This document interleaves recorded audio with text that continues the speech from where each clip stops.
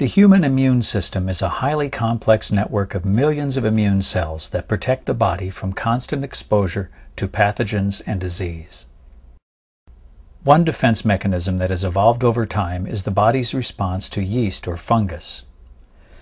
These potentially harmful organisms are initially the target of antibodies, which bind to the pathogen and attract soluble blood proteins called complement to also bind to the target. The complement now attracts neutrophils, the most abundant immune cell in the body.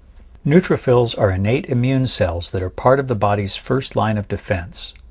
Special receptors on their surface bind to complement-coated targets.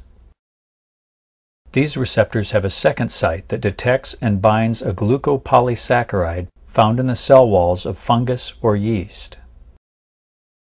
Both the complement and the polysaccharide binding sites must be occupied for the neutrophil to recognize the yeast cell as a non-self pathogen and kill it. However, most foreign challenges lack the polysaccharide on their cell surfaces that trigger this killing mechanism. BioThera manufactures and markets patented glucopolysaccharide ingredients that significantly enhance the immune system.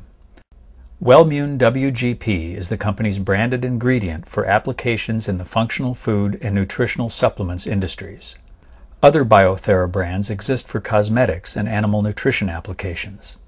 Taken orally, WellMune WGP passes through the stomach and is the right size for uptake through the Peyer's patches, which are specialized regions in the small intestine.